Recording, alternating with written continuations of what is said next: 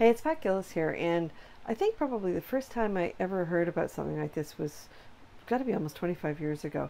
And it was a friend of ours who knew someone who had a horse, and they used to keep this horse in a dirt ring adjacent to the grass rings where his little buddies were. And they did that because the horse had a real tendency to founder, and so they didn't want him to get grass because he was the type of horse that if he got on the grass, he wouldn't even look up all day. He wouldn't come up for air even once. He would just eat all day. So they kept him in this dirt ring, and I think in the afternoon sometimes they'd let him over for a half an hour or 40 minutes, something with his buddies. But that was about it because that's all the horse could tolerate. At any rate, I guess one day when either the owners of the horse weren't home or else they weren't paying attention, and some neighbors came and they meant well. I guess they felt sort of sorry for him, and they had brought a bag of grass clippings, and they threw the grass clippings over the fence. And of course, the old horse went over right away and hoovered it up because that's what he would do. He would just vacuum the whole thing up. And I think if memory serves, I think that old guy was dead in about, I think, 4 hours.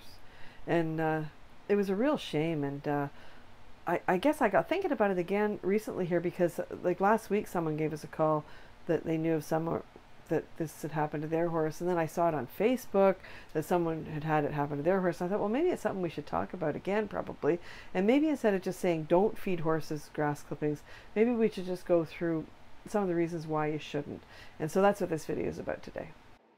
So number one is that the horse's digestive tract is so very, very delicate. It's not designed to adapt to rapid changes in diet, and that's what a bag of grass clippings would really represent. The risk of colic or founder is really, really high when you change the diet of the horse that quickly, and the fact that he could consume so much of it as well.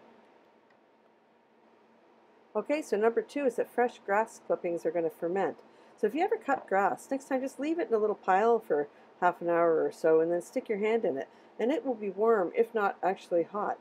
And that's because it ferments just sitting there in the sun. And it does exactly the same thing inside the horse's gut. The vet that attended at the time where that horse that I was telling you about passed away, he believes that the stomach had actually ruptured because there was so much gas buildup, and the horse had died from fatal peritonitis in the end. Okay, third reason is botulism. A pile of grass clippings can create an anaerobic state where the toxin that causes botulism can really develop. And for some reason, horses are pretty susceptible to botulism, and even though you don't hear of it that often, when it does affect them, it affects them very badly, and it's pretty hard to treat.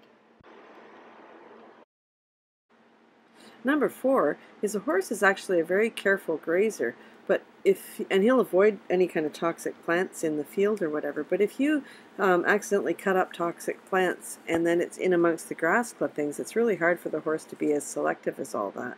Number five is that there could be chemicals that you've sprayed on your grass that aren't going to be any good for your horse either.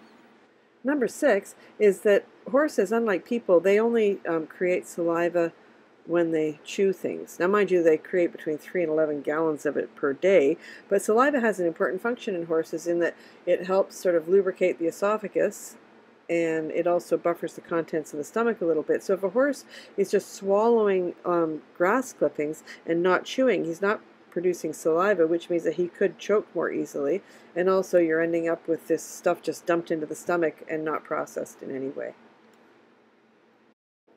So if you compare the chewing that this horse is doing compared to the wonderful demonstration that Bella provides and that Pebbles provides as to how to actually inhale grain, and grain still requires chewing, right? So imagine if they got a big mouthful like that of grass clippings and then just proceeded to swallow it.